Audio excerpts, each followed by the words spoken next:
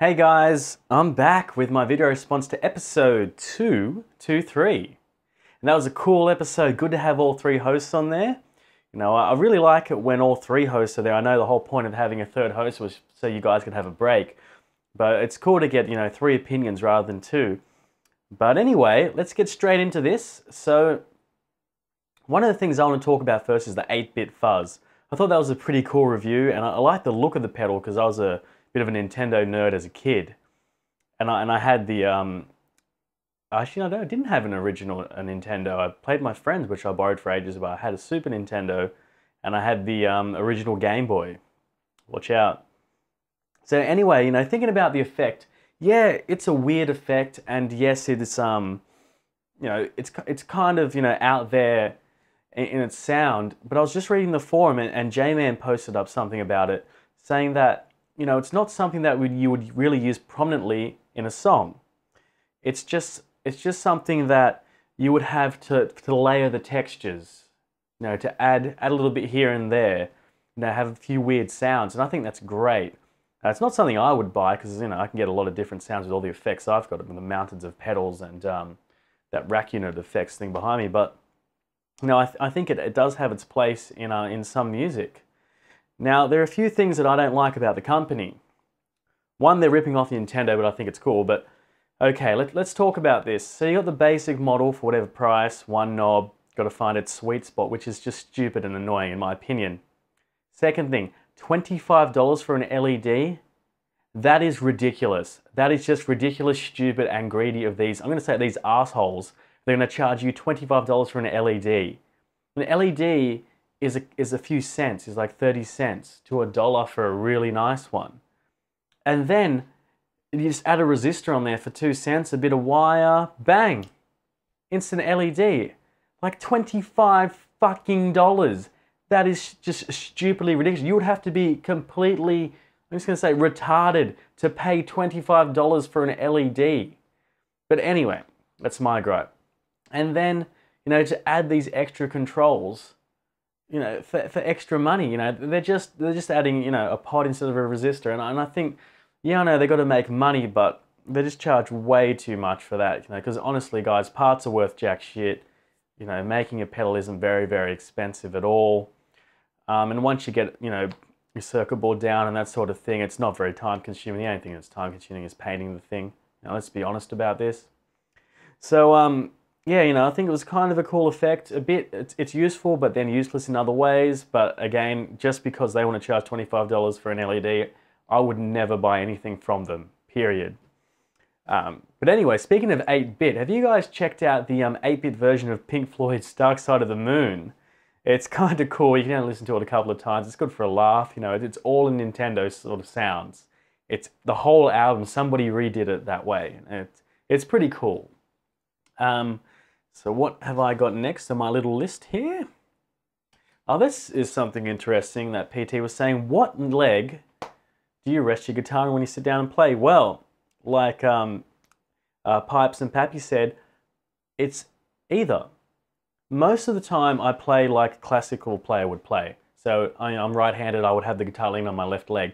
The main reason is because I've got easier access to the higher frets. It may not go up there all the time, but it's just easy to get to the whole fretboard. You're also sitting in a more upright position. You're not slouched over, so it keeps your back straight, and it keeps your hand in a more sort of a relaxed sort of normal position, rather than if you've got the guitar here, your hand will sort of be bent over a little bit.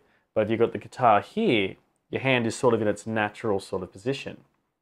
And one of the big advantages, I think, of having it on your left leg, if you're right-handed, or having it, vice versa, is that when you're playing like this, when you stand up and play, the transition isn't as great. Whereas if you play with your right leg and you never stand up and play, you'll never be able to have your strap low, and you'll have to have it strapped up to your neck and look funny.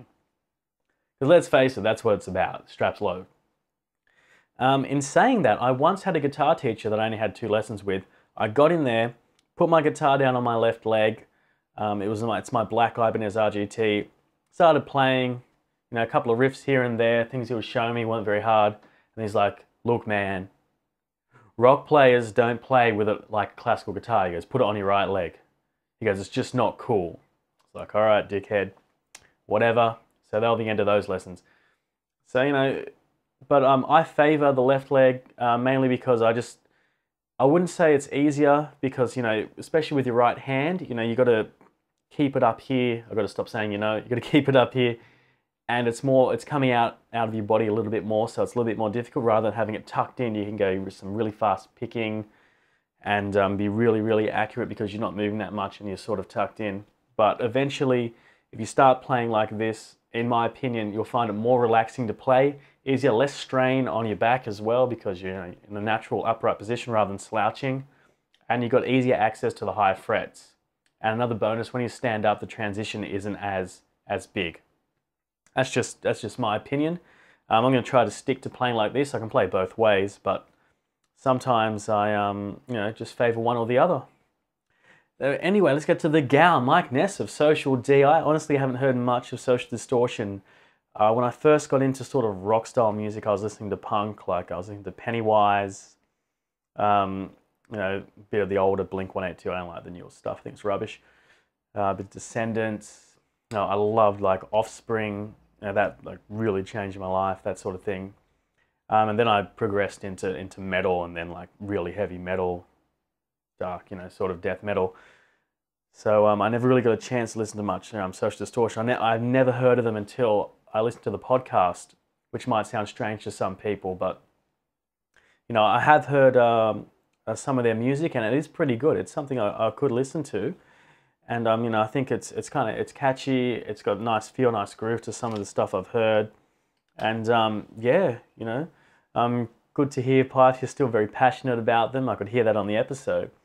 Speaking of the interview, we're talking about his gear and that sort of stuff. He actually did an interview with Premier Guitar. I was reading some of that not too long ago, and they said he plays an SD one, not a DS one. But who really knows? I mean, they may know a bit better because they're actually interviewing him, but who knows? So I thought that was cool. And Pipes, it's okay to touch PT. I give you permission. If you want to touch him, you go ahead. So let's just get back to the end of this. Outro track was awesome. I really liked that with PT's vocals, and I believe that was J-Man playing. But anyway, let's get to what I want to talk about as well. I want to rant about this. It was on the teardown. Finding pots at guitar shops. I know, Pipes, you cannot find them. Those idiots, most of them don't know what you're even talking about. Then you tell it. Now, don't even try to talk to them about taper. They won't know what the hell you're talking about. The best thing you can do is, I think, is just buy them online. That's where I get mine from. Or go to an electronics store and hope you can find a decent one that'll fit the knobs you're putting on there or the bushings and that sort of thing. But no, I feel your pain, dude. I feel your pain. It's strange, you know, guitar retail shops, I guess, are just retail shops. They're there to be cool, they're there to make money, and they're going to make money out of selling equipment, not parts, I guess. Now, which is a shame, because I don't think enough guitar shops cater for people that, you know, want to do their guitars up, want to mod things themselves, or even want to get your guitar repaired. There's a guitar store that I took my guitar to once, and they fucked it. They fucked it. You know, I was lucky they didn't snap the truss rod. I took it to another place and they fixed it up for me. But they don't actually use their own guitar tech. They get a guy that comes in on a Sunday of all days and does all the guitar work for them. So if you have a complaint, they won't even ring him. They'll just wait until the next Sunday because they're that much of a crappy shop. I'll never go there again. They're called Bam Bam Music, Blacktown, Sydney, Australia. They're shit. Never ever going there again. I've bought guitars from there in the past. I don't know, they changed management. The staff are just pigs, to be honest. They're rude, arrogant pigs. That's my rant. I should probably stop putting crap on those guys and end this. But guys, once again, fantastic episode. Can't wait for the next, and I'll catch you later.